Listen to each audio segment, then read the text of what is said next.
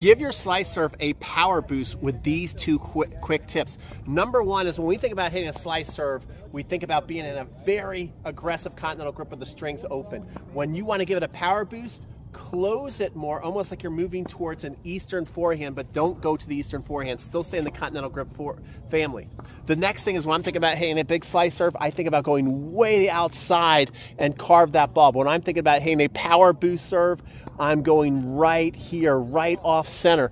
Give those two things a try and let me know how it goes.